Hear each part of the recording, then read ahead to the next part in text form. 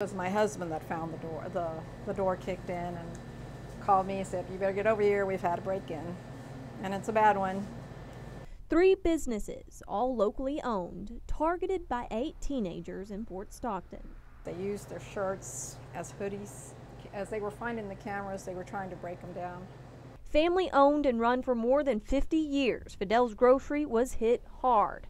Screenshots from security footage shows multiple young men spending more than an hour in the store stealing cigarettes and candy, then smashing a safe and an ATM, all while suspected former Miss Stockton serves as the group's lookout. These businesses are small mom and pop shops, and they have put all their life savings in trying to do some good and trying to make a living, and all it takes is one crime such as this to put these people out of business, and to have no respect for that is just, it's something that we're not going to tolerate. You might remember the young teenager Mikala Baker from a story CBS 7 brought you earlier in July after fight videos were leaked, pushing her to hand over her crown.